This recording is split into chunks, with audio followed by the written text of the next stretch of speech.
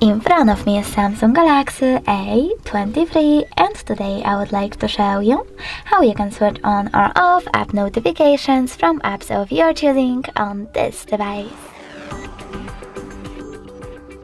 First of all, go into Settings, then choose Notifications section over here and tap on More. Now you need to click on Most Recent and tap on one of those options. I will go with All. Finally, click on the switch or next to an app from which you want to block notifications. In my case, App Cloud. And now, as you can see, all notifications from this app are blocked. If you wish to enable them, click on the same switcher.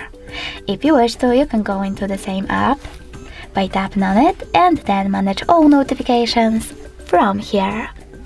Thanks so much for watching. If you enjoyed this video, leave a like, comment and subscribe. Bye!